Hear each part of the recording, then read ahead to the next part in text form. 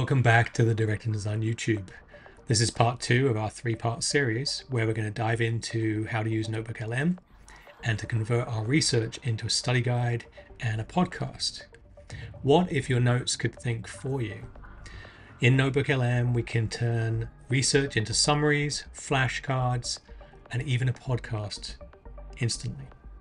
Let's jump over to NotebookLM and see how this is done in a few easy steps. Step 1. Log in to NotebookLM and upload the materials you want to analyze. Log in. So here we are at notebooklm.google.com, and you can see a few projects that I've worked on before. The first thing we're going to do, step 1, is to upload our research. I'm going to create a new project, and it's going to prompt me where I want to get my source material from. In this case, I'm going to upload a file because I downloaded it from Perplexity when we were doing research in Perplexity.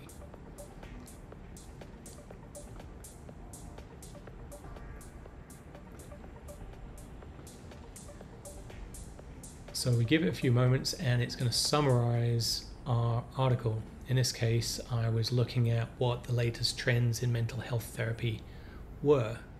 Now from here, we have a summary, and on the right hand side we can create a study guide, and we can also generate the podcast.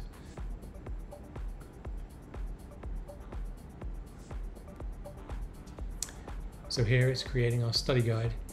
We can also ask questions about the content that we've uploaded.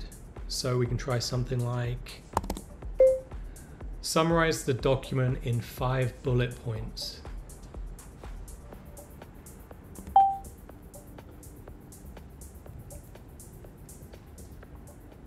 Amazing. We can also create study guide,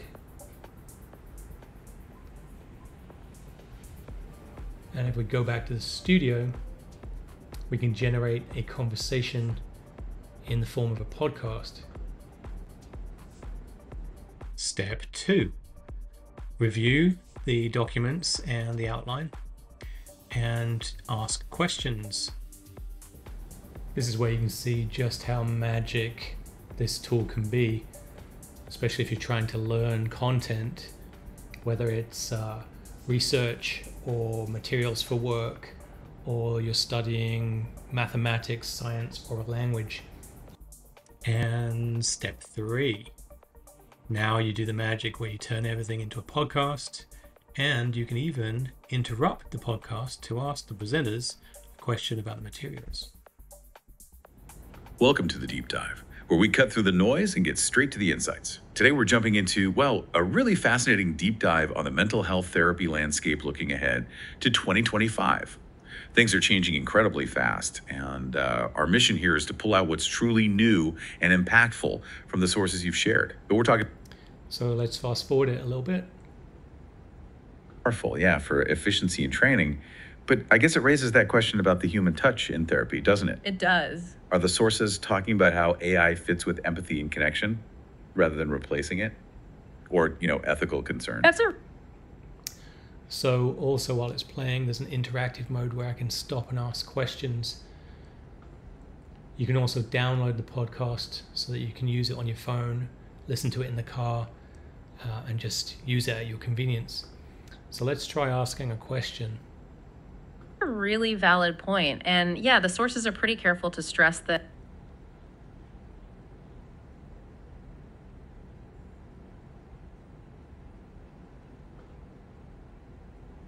Welcome to the Deep Dive, where we cut through the noise and get straight to the insights.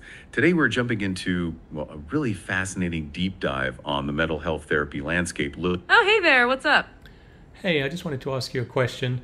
Do you think that there's a stigma attached to mental health and getting appropriate treatment for mental health disorders? That is such a crucial question, and thank you for asking it. It really ties into everything we're going to discuss. Absolutely. It's a foundational issue, actually. While our sources for today's deep dive focus on future trends, the very existence of these advancements implies a shift. What's fascinating here... Hopefully you can see just how powerful this tool is. I really hope that you enjoyed this short, informative video about how to use NotebookLM and take your research to create study guides and the podcast. Please subscribe and stay tuned for part 3, where we look at taking the same research materials and turn it into an amazing presentation using gamma.app. Ta-ta for now.